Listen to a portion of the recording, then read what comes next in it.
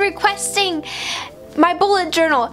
It has been the most requested video in a while, so I thought that I would show you a little bit about my bullet journal. First up, we have my first page, which is the 2017 calendar. Yes, that took me a while, but as you may be able to tell, I used that without a gel pen and it took me forever. As well as the next page is my birthday page, so you can see all of the birthdays that are significant to me. Next we have my 11th grade graduate page.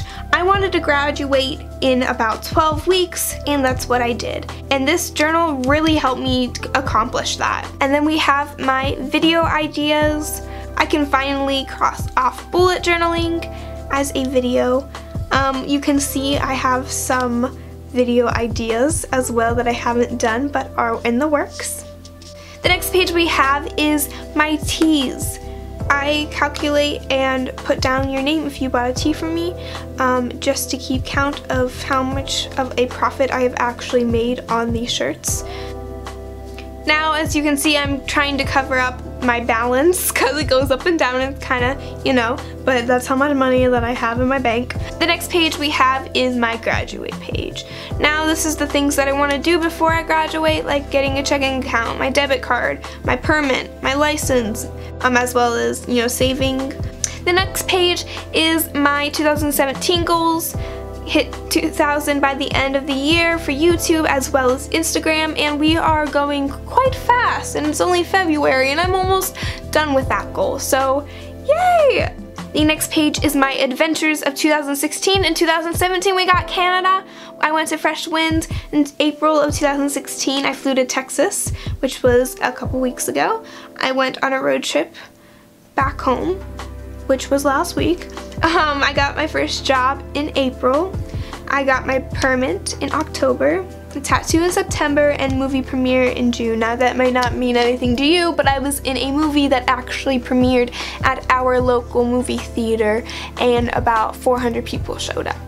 That was not supposed to happen.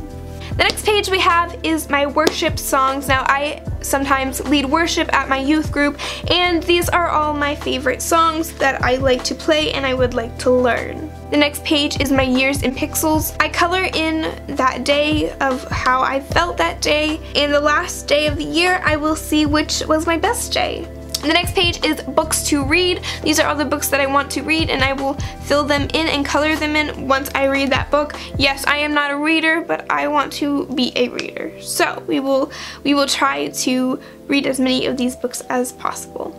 As well as the next page is another spending log. The next page is a graduate for this year. My last year. My last year. The next page is my abs challenge, 30-day abs every day. I want to add on 5 more crunches, 5 more leg raises, 5 more plank seconds. Yeah, I'm weak, but I want to be strong. The next page also has to do with my YouTube channel for National Eating Disorder Awareness Month, February 26th through March 4th. I wanted to upload 7 videos. I wanted to upload one every single day. The next page is also for school. I find bullet journaling very, very great for school. It helps me stay organized and see what I haven't done. This really just tells me what I want to do that day. And the next page is also that, but a little different because I wanted to spice things up once in a while.